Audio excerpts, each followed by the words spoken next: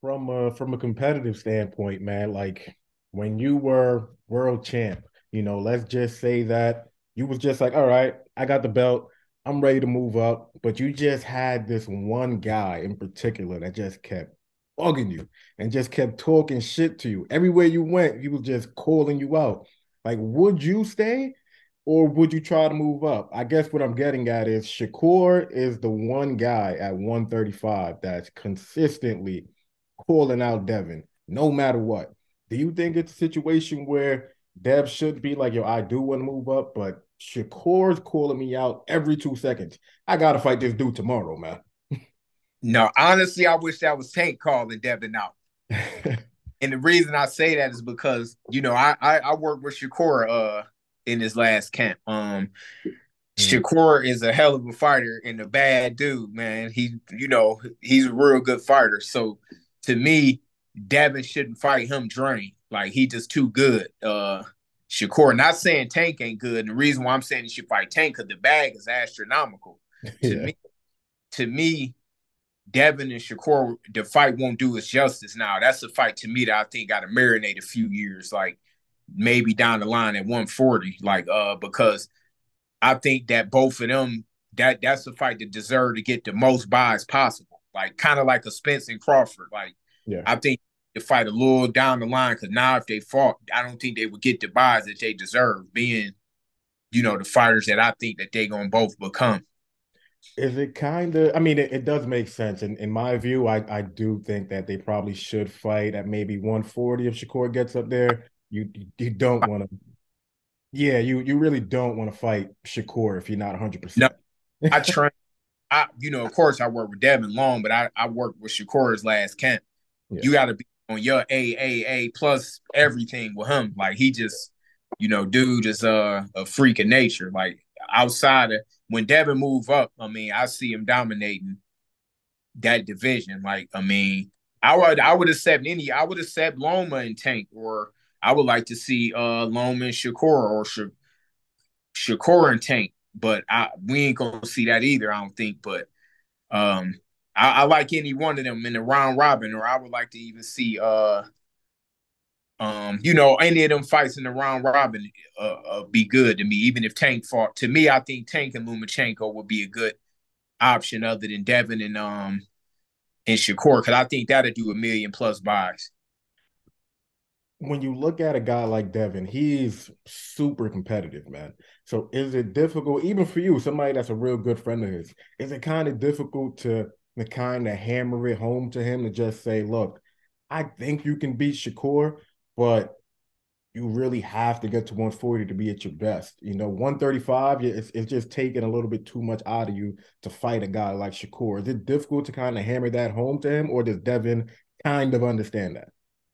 I think he understands it. We talked the morning after he fought, and that was my opinion. I mean, my opinion was him going up a couple years ago, and he was with it, and he was going to do that, and his dad was with it, but he got the call to fight Jojo Diaz, so he had to take that opportunity. Then the undisputed, that came about.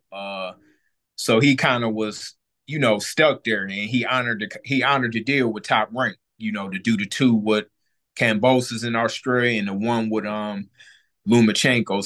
So in my honest opinion, if he don't fight Tank at 35, he just need to go up and fight at 140 because that's what's best for him and his.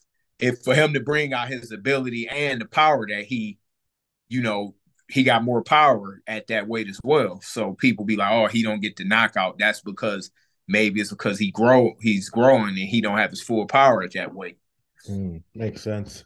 In terms of, let's just say Devin doesn't go up to 140, which he probably is, if I had to guess. The two other guys other than Devin is going to be Shakur and it's going to be Tank. That fight plays out. How would you see that fight happening, man? Well, my honest opinion is I wouldn't fight Shakur at 35. No, I'm talking I, about Tank and Shakur. oh, Tank, Devin. Oh, Yeah, Tank and Shakur yeah. fighting Tank each other. Shakur. Yeah, yeah, yeah. Oh man, I ain't gonna lie.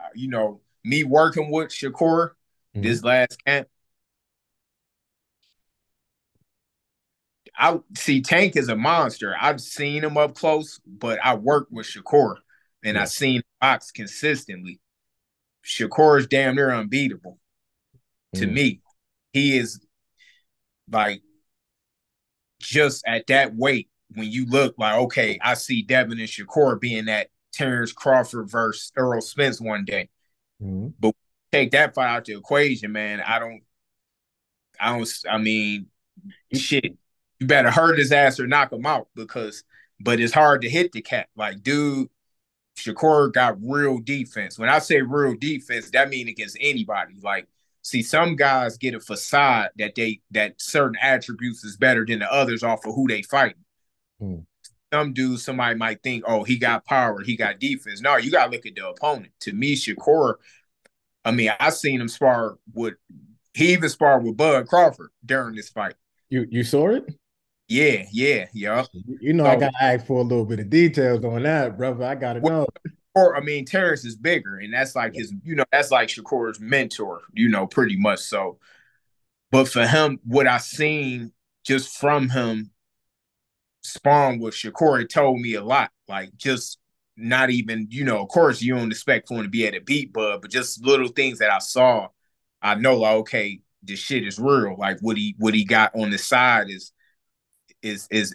real because he in there with Bud. Like, and if he could, you know what I mean. So So pretty much that sparring session, in your view, it wasn't like one-sided or anything like that. well, Terence wasn't going like super hard on him, but Mhm. what I mean is you ain't no little fighters really gonna get in there with Terence. Period. Like, even if Terence is going halfway, Terence is pound for pound the best in boxing right now.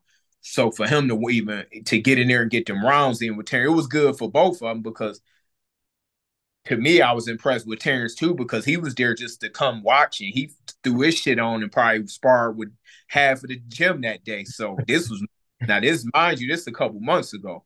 Yeah. But I'm just saying, since we talking about Shakur right now, Mhm. I'm just saying I just seen his overall skill level with a good fighter like Terence, but only what I'm saying is from the defensive side. Of course, he can't beat Terence, but Shakur really is Shakur's hype is real. He is earned. Like, he really, I see a lot of fighters right now that's overhyped.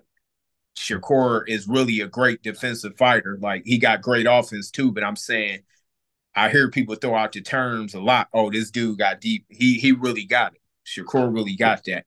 But Tank really got the power and he could really box. He really is got good timing and he's smart and he can adapt. But to me, I don't see them fighting Shakur because they know Shakur. I'm not saying that they don't think they can beat him, or I'm not even saying that they scared of him, but business wise, if I don't think that they want to. I would love to see it. I would love to see the fight, but he a cash cow Tank. So thinking from a cash cow perspective, are you gonna throw him in there with a dude that I just explained to you? That's Yeah. damn unbeatable. Like, and he get in the bag. Like, that don't mean that he's scared. Now Tank is capable of beating anybody because Tank is a monster, but he just becoming a cash cow where he flying out. He got everybody flying to his fights right now. So I don't know. I don't think that's gonna happen. I think that and Pitbull versus Tank will probably happen. But I would love to see. To me, I think it'd be fair. And nobody should complain. But if I was Tank, this is just me. I would like to see him fight Lomachenko. Mm. How does that play Just out? thinking from business and a great fight. Like, people wishful. Obviously, I ain't gonna sell the dream to the fans for the wishful thinking. Him and Shakur is not happening. Trust me, that Mm. ain't happening. Believe me. So, and that ain't what Tank being scared. It's just that his business mix what all the other things. Like, it's risk and it's business and all of that. So to me, I think that as good of a fighter that Lomachenko is, he's a threat. But I think that Tank styles make fights. I think that Tank is the only one to possibly stop Lomachenko Mm. because of his style. But Lomachenko could pull off a win. So it's still a 50-50 fight. But I think that with Tank's power, some of the shots that he get hit with and him, really not to me, from my observation, is not really liking it to the body like that. Yeah.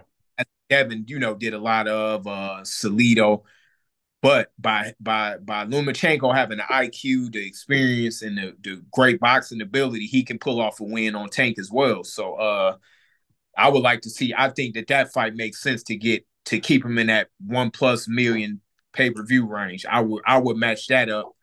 If it was my choice, that'd be the next fight. It'd be Lomachenko versus it'd be Lomachenko versus Shakur or Lomachenko versus Tank.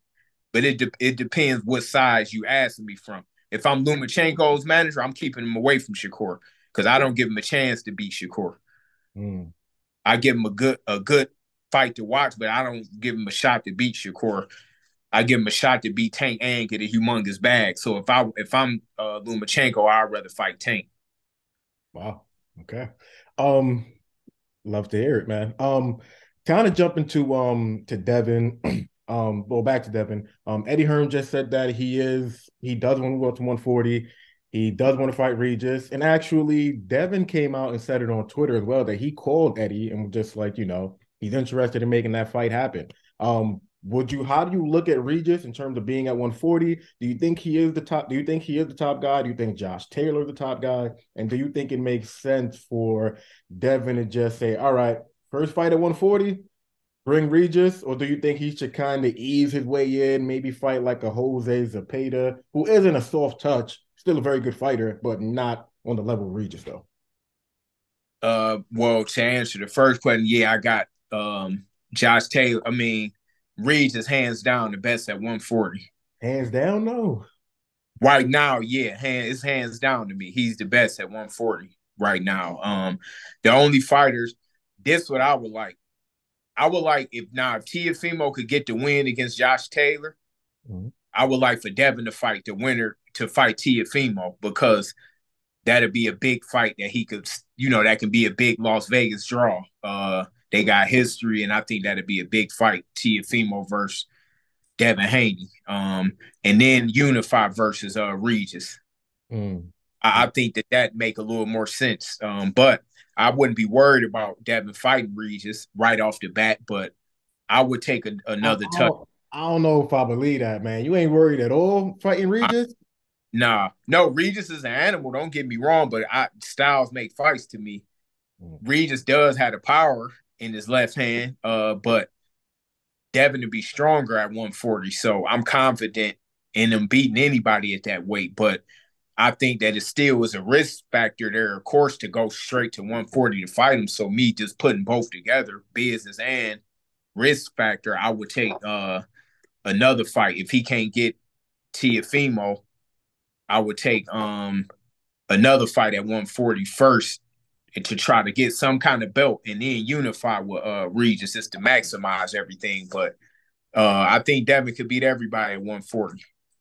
From from a risk factor standpoint, who do you think would? I mean, I know you think he'll beat either guy anyways, but which guy would make you kind of have a little bit of sleepless nights? Would it be Regis at 140 or would it be Tank at 35, man? Probably Tank at 35 Okay. because uh because Devin is going to be a little weaker at that weight.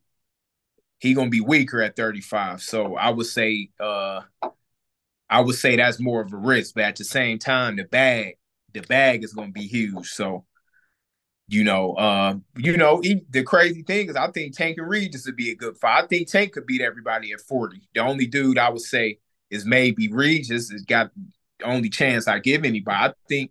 I think that Tank, Shakur, and Devin to beat everybody at 140. The only dude that you could even factor in to me is Regis. If anybody can pull off, I think all three of them would beat everybody at 140. I mean, I know Tio hasn't looked as sharp, but he's still a great fighter in his own Oh, right. another one too. I think that'd be a good fight for Tank. I think Tank styles make fights to me. I think he'll stop Teofimo. Oh, shit. All right. Teofimo was a good fighter. I think Tio might stop Ryan Garcia. Okay. That's just the way I see the style matchups. Like styles make fights. I think that Teofimo still can fight. Like long as his head is there, and he can get back his confidence and get back that swagger that he used to have. You know, if he can get that back and he don't have no personal issues in his life, Yeah. I like Tiafimo. Like he another dude that I'm gonna go and watch his fights. Like, you know, he can fight. To me, he is his. He just got to have his mental together to me. But these guys don't have that problem. Dudes like the Shakur, the Devin Haney, they all the way together, 100% all across the board. Gotcha.